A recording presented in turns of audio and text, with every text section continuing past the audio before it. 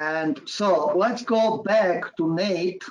Nate, you have been the hammer of the conference, if I can use that. And here we have now a session in which you are going to share with us some more information about Eric/Hammer, I hope. So yes, specifically here using it as a base for a case study in doing open source TAK development. Right. So your public is already getting crazy. So yeah, you're gone and the people are super excited. All right, great. Well, hopefully you'll remain excited when I tell you that I'm not going to be talking a lot about Eric or Hammer in terms of its capabilities, but rather just using that as a case study for both how to consume open source software for TAK development and how to release open source software for TAK development. I want to put a little asterisk here in that I am not a lawyer or necessarily even any kind of authoritative source on licensing and some of the other processes and policies that go into releasing something as open source. But what I'm hoping to do here is just give my experience as an example that hopefully will help at least inform others as to what the right questions to ask are. So with that, I'll just show the agenda here. For anyone that might not have been here for the earlier session, I will do a very brief review of what Hammer is, and I'll probably use Hammer and Eric here interchangeably, as Eric was a name that the community came up with before Hammer even existed, I think. So I'll give a brief overview of the capability, but I spend the majority of the time here talking about both employing open source software in your TAK plugins and things that you might want to consider there, and releasing TAK plugins or other TAK related source as open source, and some of the things that you might want to consider there. So again, I suspect at least a good portion of folks may have been here earlier, so I don't want to belabor any of this, but just for context for anyone that wasn't, Hammer or Eric is, Hammer here stands for Handheld Acoustic Modem for Mobile Exchanges with Radios, and this is really all about building a software acoustic modem that we can run as an ATAK plugin, so that you, without any additional hardware, you can take the digital data sitting in your ATAK device and transmit it on over voice comms using any voice capable radio. And so here we use Hammer or Eric as the basis on which to talk about some open source concepts. Just quickly again, a figure here for anyone that wasn't here earlier. Here's Hammer in action. You can send markers on the COP map. It'll translate this into an audio signal that you can use via either a cable or just the speakers on your Android device. And on the receiving side, turn it back into COP markers with things like chat and image sharing and other data type sharing within TAK, hopefully coming very soon. So I mentioned these kind of two sides of the open source coin, both having things that you'll want to consider, employing open source and releasing as open source. And we'll start with employing. So I suspect I'm preaching to the choir here, and that many folks here might be even more familiar with some of these concepts than I am. But the question is, why open source? Well, why use open source is oftentimes you're going to get a great product. There's a spectrum, of course, from somebody who spent 20 minutes on something in their basement and released it as open source to large communities maintaining something like Linux, for example.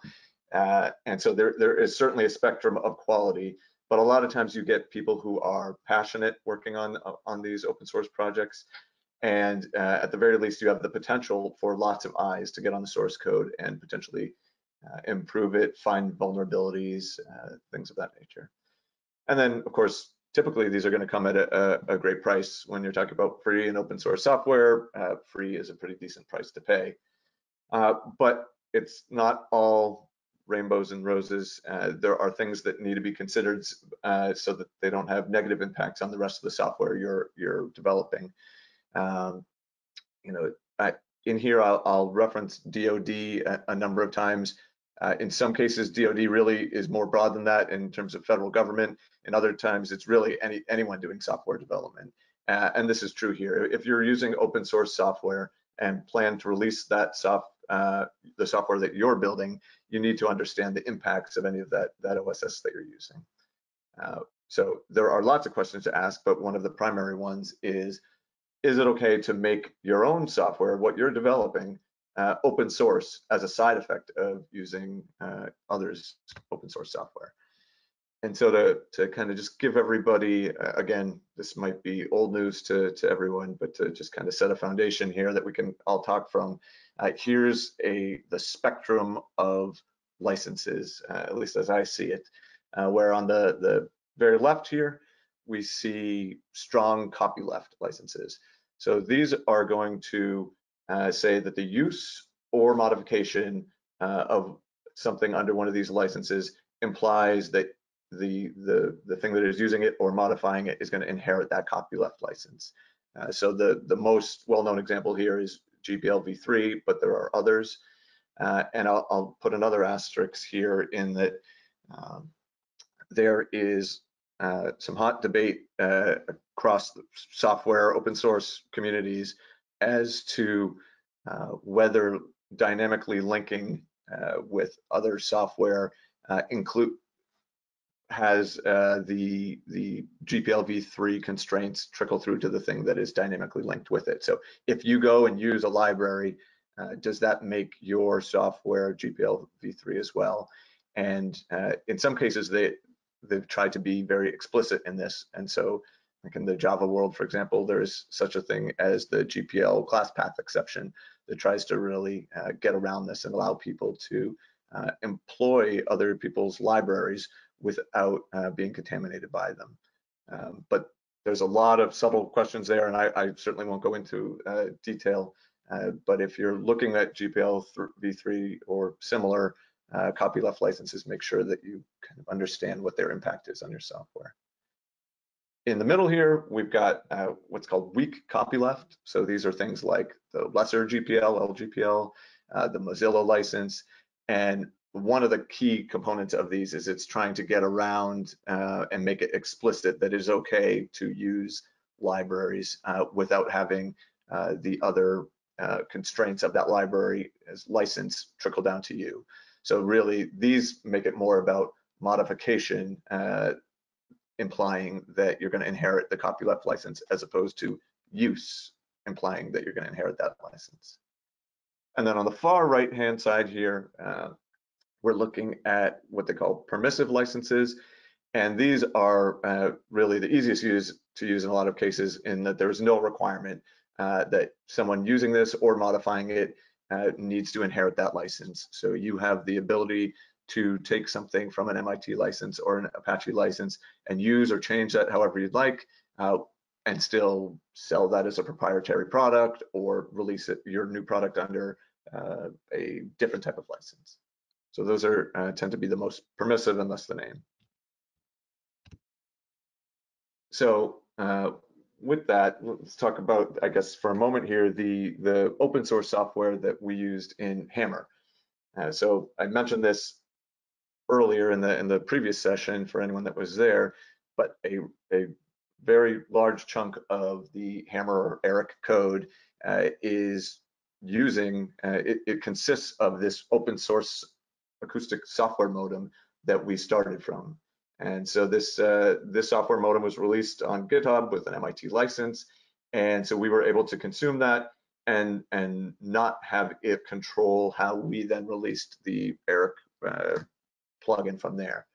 And so the numbers that you see here are rough, but this was just a quick analysis of the lines of code from the Hammer ARIC plugin, where roughly 10% of the overall code came from new lines of code that we wrote, and this was largely about consuming the audio modem, turning its outputs into markers that we can display on the ATAK map, and feeding it inputs that we take markers on the map and turn them into COT, for example.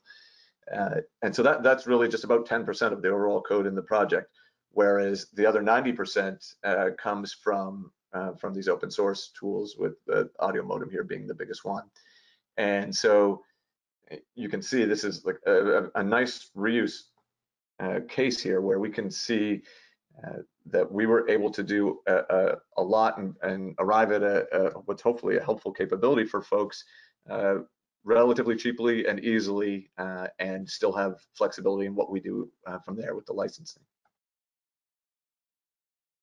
So I will touch a little bit more later on employing open source software, especially as it relates to some of your dependencies. But now we'll shift gears for a minute and talk about some of the things that you might want to consider when releasing as open source. So there's 4 or 5 things that I'll mention here. The first one is what license to use, and really this comes down to a question of how much control you want to maintain over how other people use the software once you release it, and how you want to allow them to use your software in the first place. So asking questions like, do you want to ensure that all derived works are open source themselves, or do you want to ensure that even all linked works are open source themselves? These are the kind of questions you want to start asking in order to determine which licenses are appropriate. And I should have included some links here, but there are online tools and guides out there for making a license decision. You can think of this as a flow chart where you ask certain questions, and that leads you to one end or the other of that spectrum we were just looking at, and then from there within each segment to specific licenses that might be best for whatever your particular needs are. If you've got questions, you can turn to folks, like if you're doing this as part of something that your company is doing and you've got a contracts representative, they can oftentimes be helpful. Government program managers, fellow coworkers, though they might often have strong opinions in some cases here. All these folks can help it, along with the kind of tools that I mentioned above. And there really is a lot out there. Just Googling around that you'll find. And if I can, because we had this conversation in a dedicated Discord channel. In a past life, I've been with IBM and I did a certification on open source licenses. And I learned there that is another license that is really relevant. It's called EPL. That is Eclipse public license that we basically use every day, because there are a lot of commercial tools and open source tools based on Eclipse. And this license has been written by lawyers to ensure that you can do exactly that, to create open source style development, but also to build commercial tools that you can sell. So that is also something to consider. And by the way, FTS is released under the EPL license. Excellent. Yeah, thank you for mentioning that one. I did not have that on the slide earlier, and it's a good point for 2 things. 1, that EPL is something that folks should definitely look at, and 2, that the examples I had on the earlier slide should certainly not be considered comprehensive. There's lots and lots of licenses out there. Those were just some of the most well-known, but clearly missing some like EPL. So thank you. So in the case of Hammer, what we wanted was to be able to release it in a strong copyleft manner, but not have those same restrictions that such a license would be imposed on the sponsors of the work. And in this case, it was funded by the DoD. Everywhere on this slide, I think that you see DoD, though you can really replace that with federal government. So the license that we selected was GPL v3. Which means that you can use this, you can modify it, but the resulting code is going to inherit that GPL v3 constraint. However, the contracts that we do some of this DoD-funded work under also grant the government unlimited license to the developed capabilities.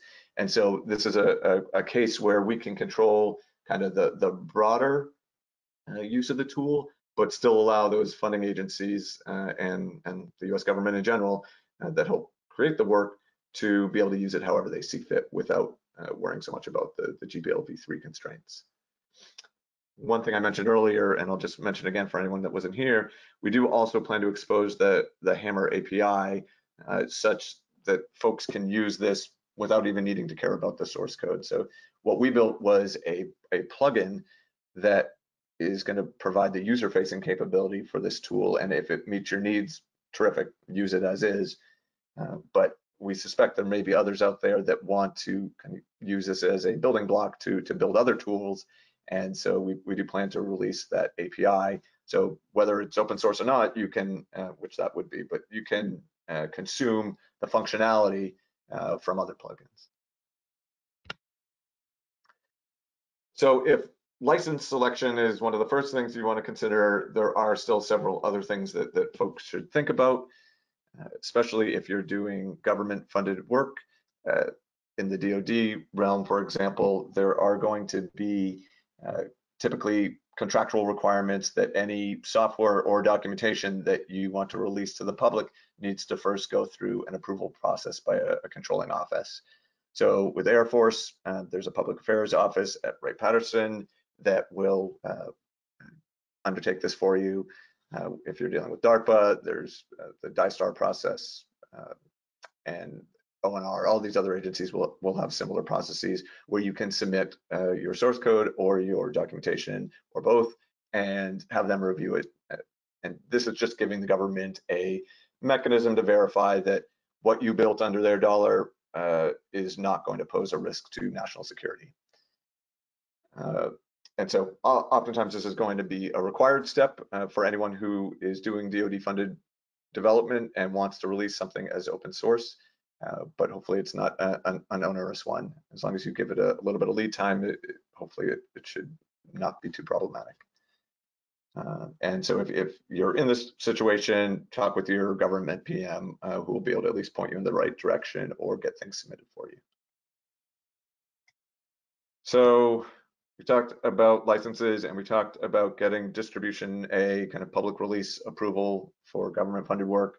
Back to something that's now more generally applicable, regardless of who funds your work, are US export constraints. So there are. We have the last 10 minutes. Sorry to interrupt, but the 10 minutes warning. Okay, thank you. I think I'm only a couple slides away from the end here, so hopefully that'll still leave time for slides. Thanks for the heads up. So there are US government bodies, there are rules, there are processes that all exist to control export activities. And while it might not at first seem that way, by open sourcing something and posting it on the big I internet, you're actually making an export, and as you're making it available to non-US persons who also have access to the internet. And so there's two things that could potentially govern what you can and can't do with something from an export control standpoint. One is the International Traffic in Arms Regulations, or ITAR, which is going to restrict the export of defense military technology. And the other is something called the EAR, which is the Export Administration Regulations. And this is a US Commerce Department run set of export controls. While there are lots of benefits to working for a small company, one of the benefits of working for a large one like Raytheon is that there is a whole export control organization within the company. And in this case, in the case of Hammer or Eric, we were able to work with them to get an export determination where there's certified engineers who look at the code and or look at the description of what you're building, at least, and look at the ITAR list and look at EAR controls and can determine which of these may govern your releasability. And within ITAR and EAR, there's dozens or maybe hundreds of subcategories that each with their specific constraints as to who and how and when you can release the software. And so having somebody who knows what they're doing in that space is important. And I think maybe the last or second to last slide here is just talking about dependencies and use of those dependencies in internal libraries in software that you plan to to release or hand over to others. So as you're building any software system, you're going to use external libraries, third-party libraries. The days of writing an entire software suite from scratch are largely over here, in pretty rare cases today. And there are tools out there like Gradle and Maven that make consuming third-party software very easy. You don't even necessarily need to go out to somebody's website to figure out how to download it. And you just enter a line in a Gradle file or a Maven file or an Ant file or whatever it might be. And in these cases, it makes life easy for the developer, but it also makes it very easy to violate the licenses of the software that you're using, because you're often not even going to see them. And so you might be using dozens and dozens of third-party libraries, in some cases without even realizing which ones they are, and in often times doing so without realizing the licenses that they have and what that might do to your software that you're building. So the flip side of the coin, that where Gradle and Maven make these kind of things very easy to violate, they also provide tools to ensure that you don't. So there are plugins, for example, for Gradle, that will automatically scan the list of dependencies and your transitive dependencies that you might not even be explicitly listing, and find out what licenses are for each of them and produce a report. And while this isn't perfect, it can take care of kind of the 80% of your dependencies and leave just that last bit for manual inspection. So in addition to third-party dependencies, internal dependencies can sometimes prove problematic. The example from Hammer or Eric here is that we used a set of ATAK utility code that BBN has built up over the past several years and across numerous projects. And it's something that makes us able to develop ATAK plugins faster and easier and spin people up in a nicer way. And so it's something that the company considers as a competitive advantage and didn't necessarily want to release that for general purpose use. So in cases like that, where you've got a dependency that you're using in your software but don't necessarily want to release as open source itself, that's another thing that you need to really look at. In our particular case, we had only used a handful of the methods from this library, and we were able to just extract that minimum set of code, include it directly within Hammer, and open source the whole thing.